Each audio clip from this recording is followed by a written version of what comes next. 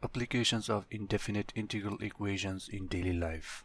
We have done the applications of differential equations in daily life. Now I'm gonna show you some applications of integrations in daily life.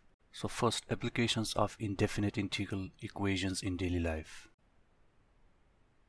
Indefinite integral is normally used to find the displacement, velocity, and acceleration of an object. There is a complete section of indefinite integral in this course. If you still don't remember, go back and check indefinite integral section. Indefinite integral are the equations without specific limits. It has no definite limits. Normally we used integral equations to find the displacement, velocity and acceleration of any object, whether it is car, a rocket in the space, or aeroplane traveling in the air, or any micro object, electron, proton. S stands for displacement, and derivative of displacement equals to velocity. When I take derivative of s with respect to time, it equals to velocity, and derivative of velocity equals to acceleration.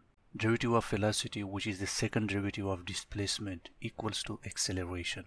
On the other hand, integral of acceleration equals to velocity, and integral of velocity equals to displacement. You see here the derivative and integration play opposite role here, where derivative of velocity equals to acceleration and integral of acceleration is velocity. Derivative of displacement is velocity, but integral of velocity is displacement. Keep these equations in mind. We're gonna use them now. Working problem. A sports car at 5 meters with the acceleration 3t plus 1. What will be the velocity and displacement of the car at 6 seconds?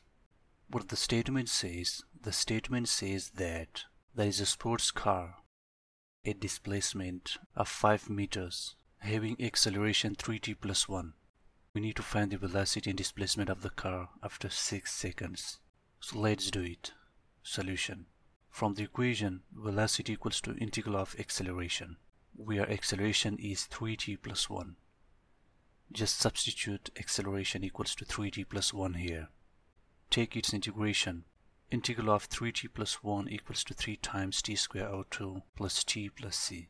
This arbitrary constant will be 0 at the initial stage, because time t is 0 initially. When I substitute t equals to 0, my value of c will be 0. Substitute c equals to 0 here. But what will be the velocity after 6 seconds? Simplify the equation, you will get 60 meters per second. This will be the velocity of the car after 6 seconds. Now to find the displacement of the car after 6 seconds. Displacement equals to integral of velocity, where v equals to 3 times t square over 2 plus t. Substitute v equals to 3 times t square over 2 plus t. Integral of 3 times t square over 2 plus t equals to 3 times t cube over 6 plus t square over 2 plus c.